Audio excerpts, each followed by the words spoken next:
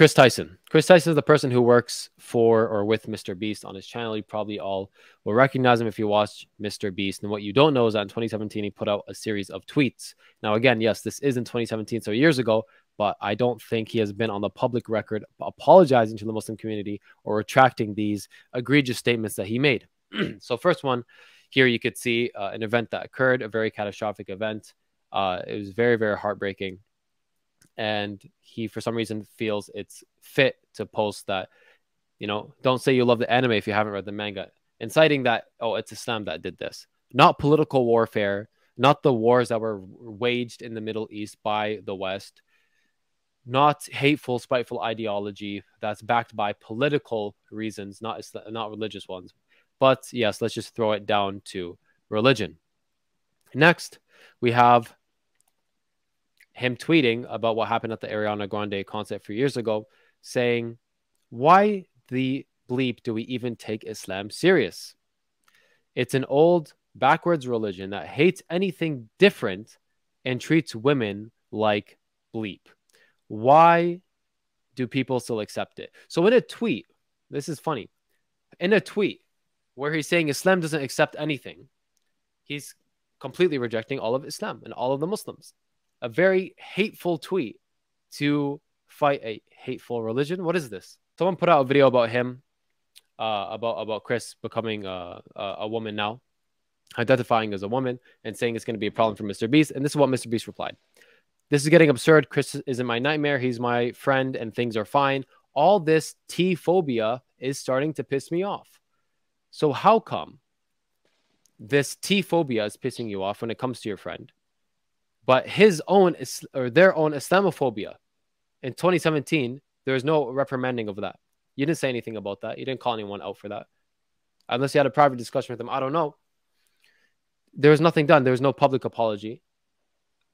So why is, you know, why is there this discrepancy when there's someone you work so closely with? Now, I think it's too much to push Mr. Beast for something he has like basically nothing to do with, because it's not him, it's not his life, it's not his decision.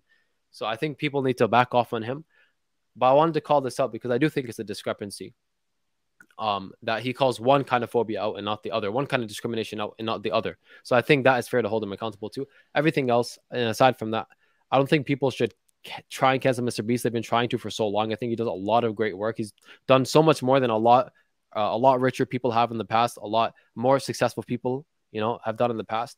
He's cured or helped cure a lot of blind people through paying for their medical procedures. He's done a lot of good, and I think people just want reasons to hate on him. And I think that's absolutely absurd and messed up. So I think we should, within what's reasonable, have this discussion about him and about some of the claims that Chris has made. Inshallah, starting next week, we'll have a call-in show every Wednesday. So stay tuned for that, inshallah. Because it would be nice to get some people on here to chat respectfully, bro, about this topic. Yes. Is there more, bro? I think it's best that we take a few comments and end off the stream here. We've discussed a lot and made a lot of points. Okay. And we don't want to delve too deep into anyone's personal life. That's true. Yeah, I like that. You know, you're not insulting, you're not making fun of, you're not doing anything like this. You're calling a spade a spade. You know, you're saying how it is. Yeah. And it has to be this way. It has to be this way, especially in the day that we live in. And just, you get the picture, bro. Yeah, 100%. 100%. Speaking of calling a spade, one last point I want to mention, in light of everything I've mentioned before, is I think the worst part about liberalism and liberal governments is they don't care if you hurt yourself. That's why some of them allow like you to, you know, like assisted sui. Gotcha. Right? They don't care about you. You can drink yourself until you're offed from this world. You can really, they don't care. If you're in the middle of the street with a knife or something, yeah, you got a bunch of cops pointing their guns at you. Some of them nice, some of them are mean. Someone's trying to help you, some don't care. They're just trying to protect the public or whatever. That's why they pull their gun and not a taser. But, you know, with everything else, they don't care what you do to yourself. You can mess yourself up in every way to Sunday, and they don't care. As long as you don't push religion onto anyone, literally, as long as you don't push religion or strict ideology onto anyone, they don't care. So That's something to keep in mind when you're evaluating these liberal ideologies and your way of living. And by the way, this is why Islam is a lot more superior. And we can, inshallah, discuss that maybe on next week's stream. Why Islam is superior than the Western way of life. Inshallah, yeah, inshallah. What a shame, man. What a shame, Chris. May Allah genuinely guide everyone, bro. I mean, Allahumma ameen. And as a cherry on top, like I always mention, Europe was a dying nation. Yes, Europe was dying, East and West. They were at war with each other. They were dying.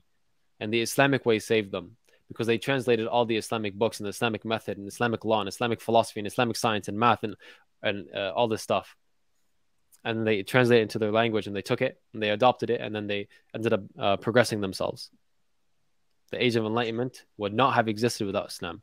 We would be technologically regressed by 300 years if it wasn't for Islam. We wouldn't have MacBooks. We'd have typewriters right now if it wasn't for Islam. You wouldn't be seeing the stream. You'd have to come all the way from wherever you are to come see us discuss in person. With all due respect, I would love to educate Chris and anyone who has that mindset on what Islam actually believes, because you can't really blame them unless they intentionally refuse to look into Islam. They're taught something, and he probably went through it himself, experiencing that day in September. He was probably a young boy. He experienced it himself and maybe he was traumatized by it. But what we need, inshallah, is to educate people with love and compassion and be nice and merciful until given a reason to be harsh. And then we could be harsh. But there's no reason right now, inshallah. So I don't want to see anyone insulting anybody. And with that being said, I think, inshallah, we are safe to wrap up.